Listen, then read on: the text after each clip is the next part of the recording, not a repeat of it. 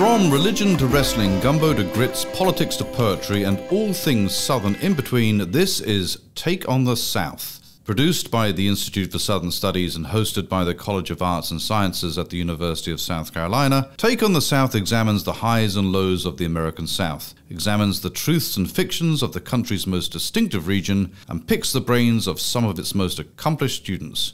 To understand the South, you need to take it on, and that's what we'll be doing. Join us as we take on the South. Today we examine a storied past, but one oddly lacking a detailed story. Until now. This is the story of the 1st South Carolina Volunteers. My name is Mark Smith. I'm the Director of the Institute for Southern Studies at the University of South Carolina, and this is Take on the South. It is my honor, my privilege to welcome my colleague and my friend, Professor Valinda Littlefield of the University of South Carolina, a colleague in the History Department. And Val has been undertaking what is arguably the most extensive excavation of the 1st South Carolina Volunteers, really, since its formation during the Civil War. Val, welcome to Take on the South. Thank you. Our pleasure to have you. So let's begin with a quick overview of who were the 1st South Carolina Volunteers. It's a regiment that was formed August of 1862. It is a volunteer infantry because they were not paid. And they become the first officially recognized African-American unit of the Union Army during the Civil War. And by November, they had 1,000 men. These are formerly enslaved men from South Carolina Lowcountry, Georgia, and I've read other places, also the Georgia Sea Islands, but also Florida. And so these are people who took their freedom and volunteered to fight for others. And so that is the image, and they are formed from 1862 to 1866. And February 9th, they're disbanded. Mm-hmm. So they have arguably been overshadowed by the Massachusetts 54th historically. Yes. Courtesy of glory and a whole lot of ink that has rightfully been spilt over that topic. Yes. Do you think that that's one explanation for why the 1st South Carolina Volunteers are relatively obscure? And of course, historians know of the regiment, but most people don't. And that's really what you're trying to do here is resurrect them and profile them. Is it largely because of this undue focus on the 54th? Well, it's largely, I came about this project by President Caslin received an email. And he got an email from two, I consider them semi-retired generals. One's a lieutenant and one's a colonel.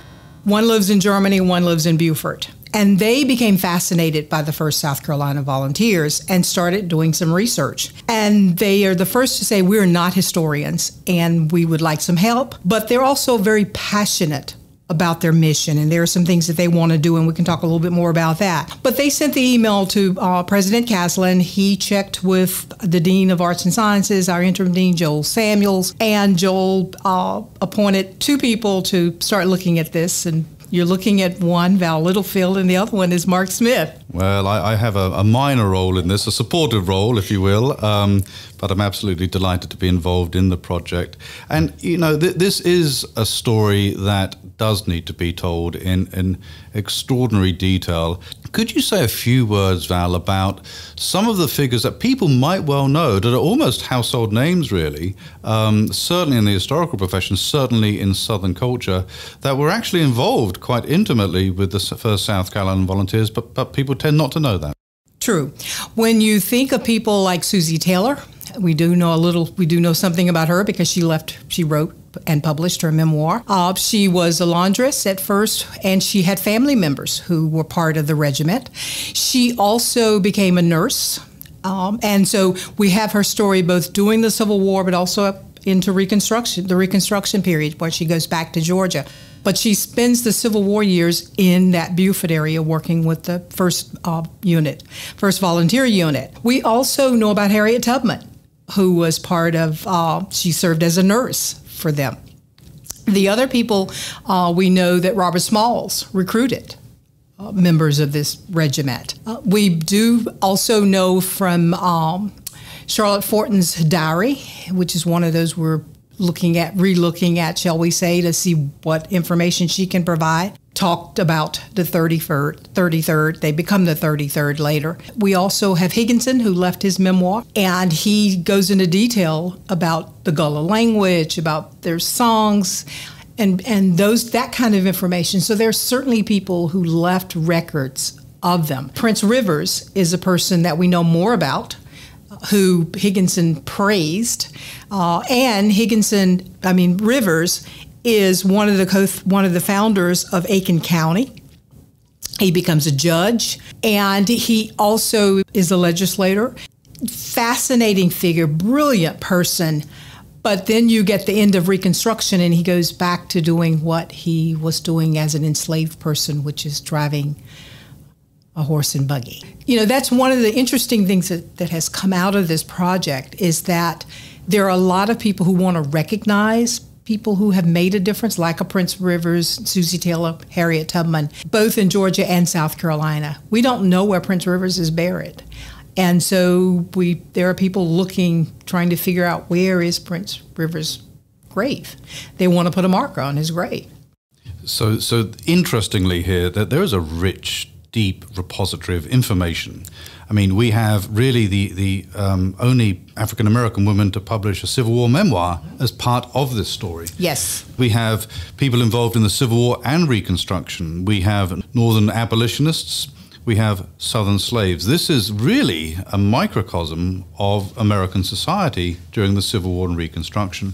And while we'll always have some holes, Val, I think that the depth of this story is going to be very obvious by the time you've gathered the information, the documents, and we will probably have a mini archive as a result. Is that part of the aim here of what we're doing? Is part of the aim to have an archive available to people? It is. And one of the things that we first did this summer, we spent the summer working on this, and we're still working on it. It's going to be a long process, but it's a fun process, I must admit. But one of the things that we did this summer was to look at what the generals were asking President Caslin for. And they wanted help in documenting certain things.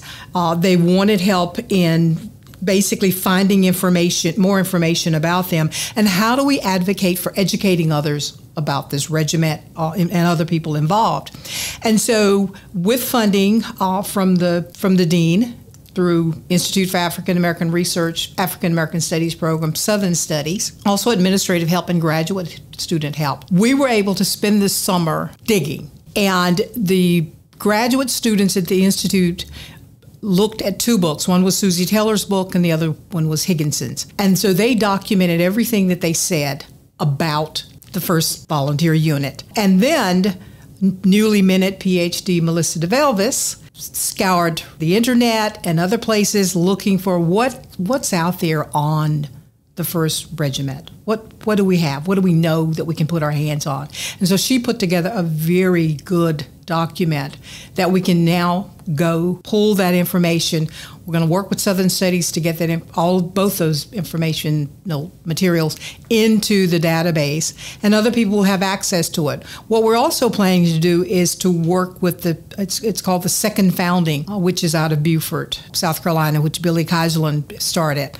And he's working with the Park Service. And so there are all these connections that are happening that's making this work really, really well. So in an interesting and sort of fortuitous way, a happy accident, really. A Yes. conversation from a retired military official in Germany to our former president of the University of South Carolina then leads to opening up what is a dormant set of documents, a treasure trove, really. And you're entirely right. Once we've collected as much information, documentary information as we can, then we're going to host it on the Southern Studies website and share it with other people. But I'm very interested in the idea of place, because place matters here a great deal. And there are two kinds of places, aren't there? Because in the first instance, we have enslaved people gathered from not just South Carolina, but Georgia, and probably parts of Florida. And that, of course, really mirrors General David Hunter's initial proclamation, where he says, I'm declaring free all enslaved people in South Carolina, Georgia, and Florida. Right. And, of course, Lincoln, doesn't like this. He's like, No. we can't do this. But in a way, the articulation of that proclamation from Hunter kind of animated people and sort of perhaps led to this creation. I think arguably it was Robert Smalls who goes to Washington and persuades Lincoln, we need this. And I think within a couple of weeks of him meeting, Lincoln accedes to it and says, yes, we're going to have this 1st South Carolina Volunteers. So in one way, it's very expansive geographically, but in another way, this is very much a Beaufort, South Carolina story. It is. Yes, very much so. In the sense, I actually spent part of the summer in Beaufort, went to Port Royal, went to the site, and I also went to the area. Billy took me to the area where you can still see some of the housing that these enlisted men would have lived in. Some of them are falling down, but others have been restored in their natural glory, shall we say. But also in that area, it's still predominantly African American, but that is a rich area to then start making sure that people in Beaufort know about this particular area, that people outside of Beaufort know about this particular area. And so there's so much that can be done with that history, and it is extremely rich, and it is South Carolina's history. Do you think people in Beaufort know about this? Not a lot of them. Some do. The generals gave a talk this summer, and so I attended that talk, and it was pouring rain. But there were about 80 people at that talk, and a lot of them had questions. They had not heard of it before. And so people are hungry for the information, and it is also the second founding. One of the things that they're interested in is making sure that students can now look at those stories.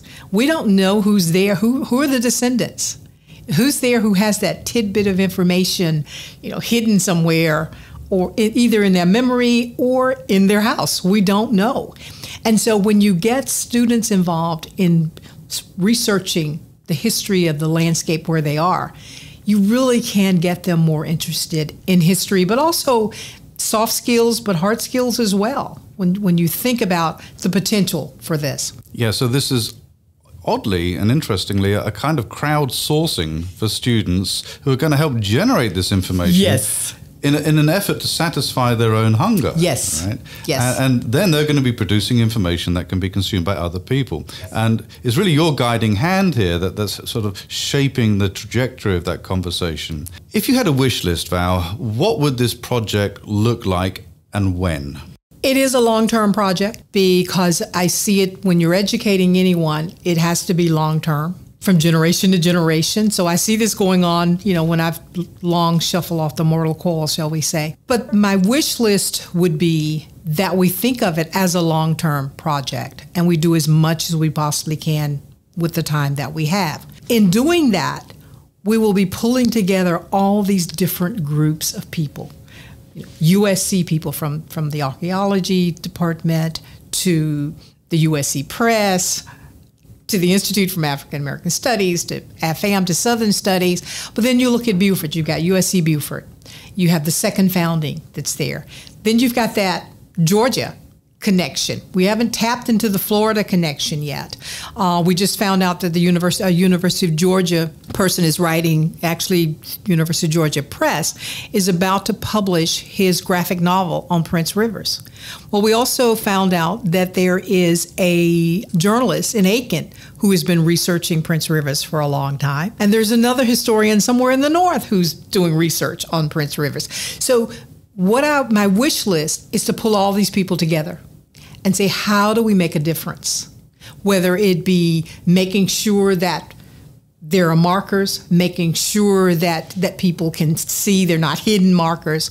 How can we advocate for better educating people on the contributions that the first volunteer made? And I'm not just thinking of the first volunteer as the enslaved men who fought. I'm also thinking of the ordinary people and others like Robert Smalls and Susie Taylor and Charlotte Fortin and Laura Town and Ellen Murray.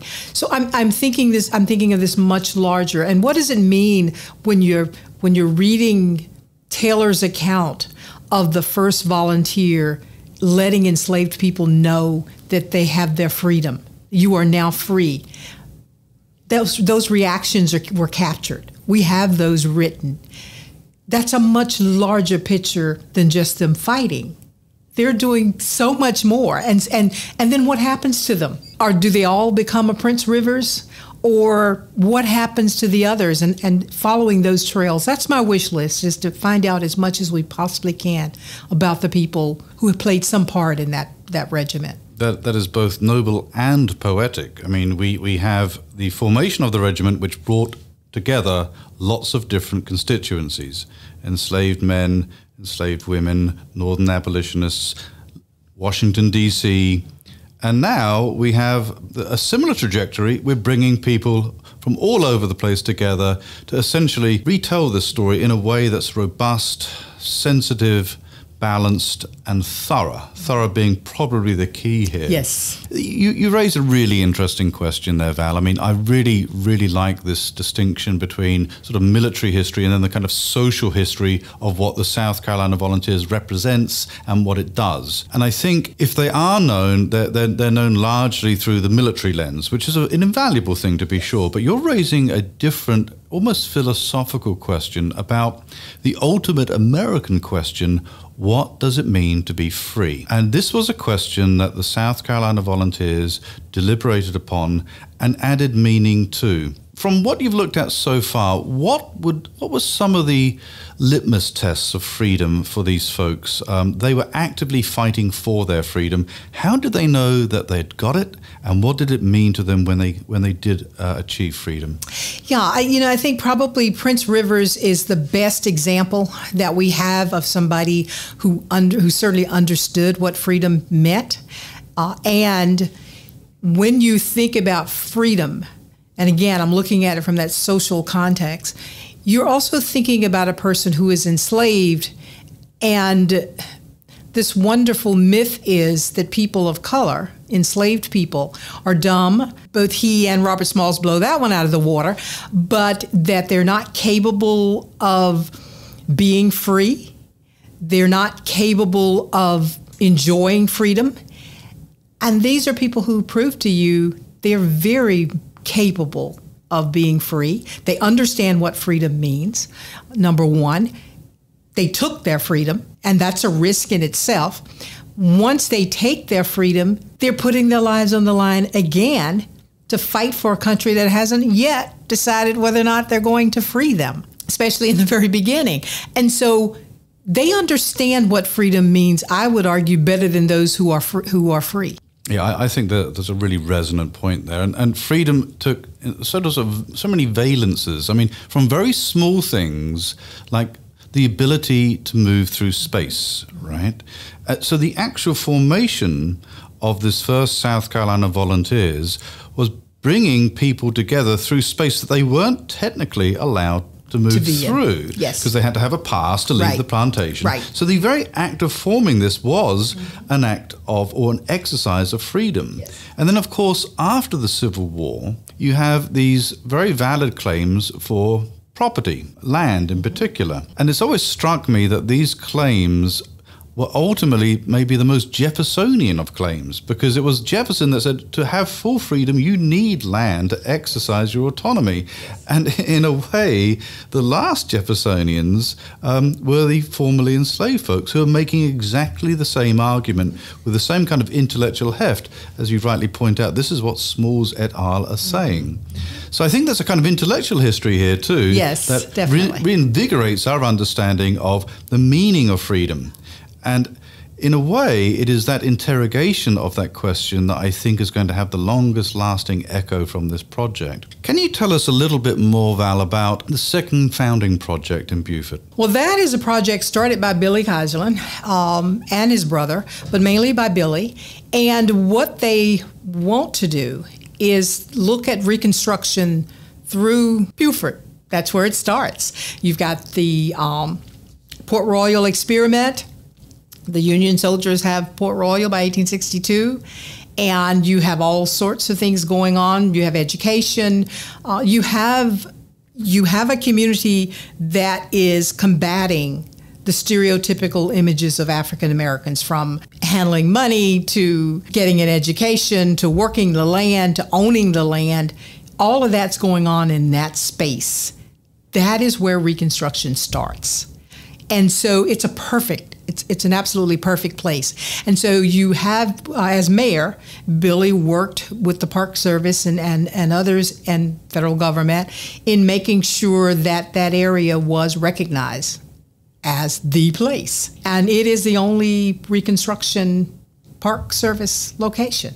So it has a formal designation. And so that allows Second Founding to do what with that space? That allows the Second Founding to cooperate with the Park Service to look at how do you educate people about Reconstruction?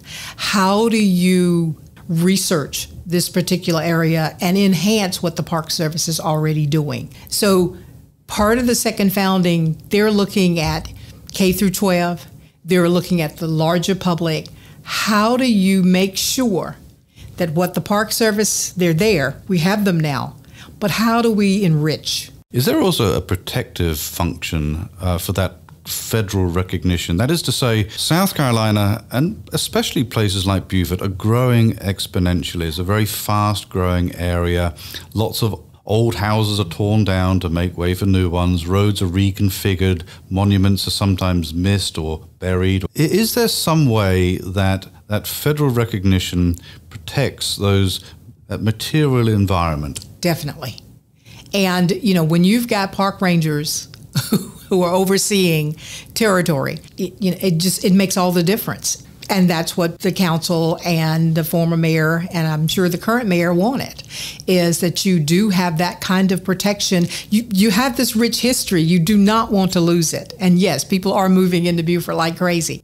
It's not large. It's still small, but I do see more and more people coming there. Yeah, so you do have to protect certain things. I think that's entirely right. And I think that preservation instinct is absolutely essential to the educative instinct, right? If you can educate people, you need to preserve in order to educate. Yes, yes. Or it's simply just documents at that point, That's exactly isn't it? right. You need to be able to go to that community and say, these are the kinds of houses that the First Regiment would have lived in. This is the space that they would have been allowed to buy property in, and look at where it's, where it is, but also to look at the kind of houses that they lived in, but to also look at the other things that they've done within the Beaufort area. And I do think that's extremely important, but you're absolutely right. You have to preserve it.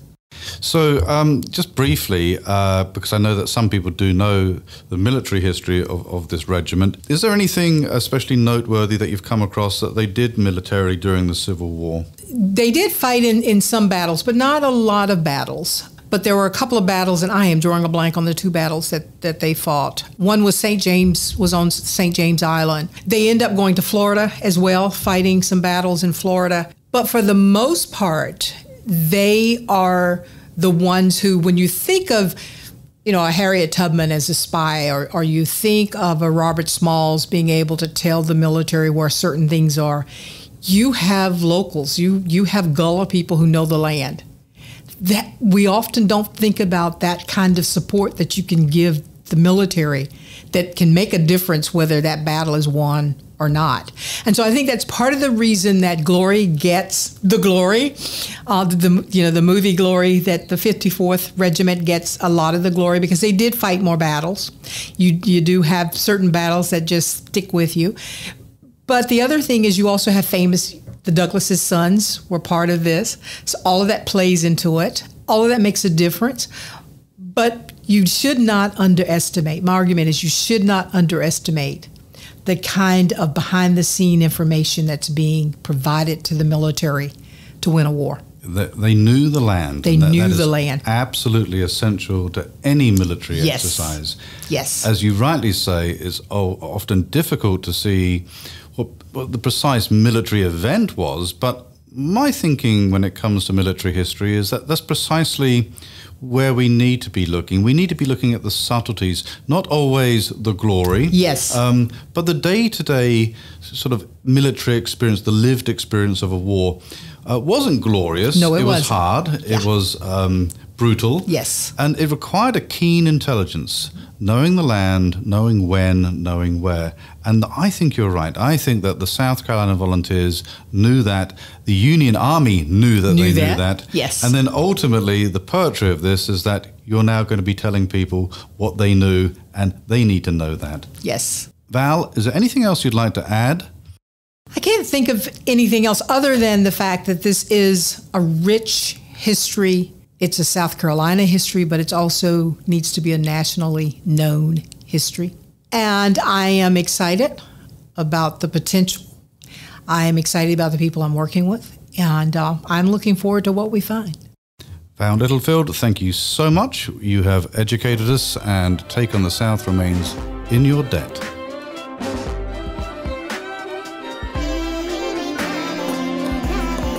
From religion to wrestling, gumbo to grits, politics to poetry, and all things Southern in between, this is Take on the South. Produced by the Institute for Southern Studies and hosted by the College of Arts and Sciences at the University of South Carolina, Take on the South examines the highs and lows of the American South, examines the truths and fictions of the country's most distinctive region, and picks the brains of some of its most accomplished students. To understand the South, you need to take it on, and that's what we'll be doing. Join us as we take on the South.